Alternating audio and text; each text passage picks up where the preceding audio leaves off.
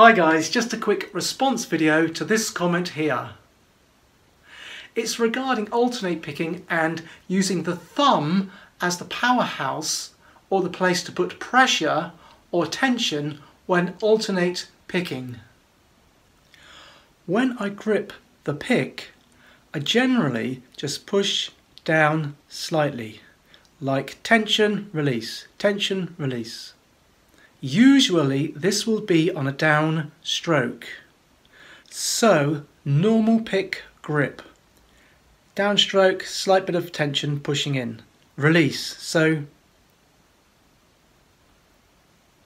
now a lot of players, what they will do when they try and play fast, or if it's at a fast tempo, the thumb will generally go like this and then the hand will start to go a bit like this. And you'll notice that the tendons, it's almost like a fist, are getting crushed. This in turn will be like this, and it will start to pull along this line here, and it will go down into the elbow around there, sometimes on the other side. The other thing is that this line will go there and around the back, around the deltoid and around the shoulder. Now if you're doing this for short periods of time, you might not feel it, although over time you might.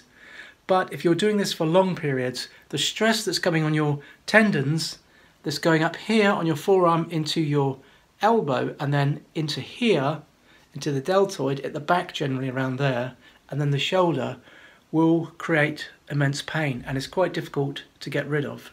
So rather than put all of the pressure and strain like this, I just use that. It's just the first finger and the thumb squeezing the pick, just as it comes down.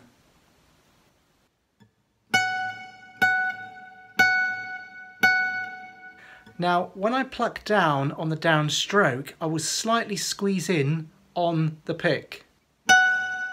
And now I release that tension. So it's like a slight bit of squeezing to release the tension, and then relax. Don't overdo it, because then you'll push yourself out of alignment with the string. It's just a slight squeeze. So we have tension, release.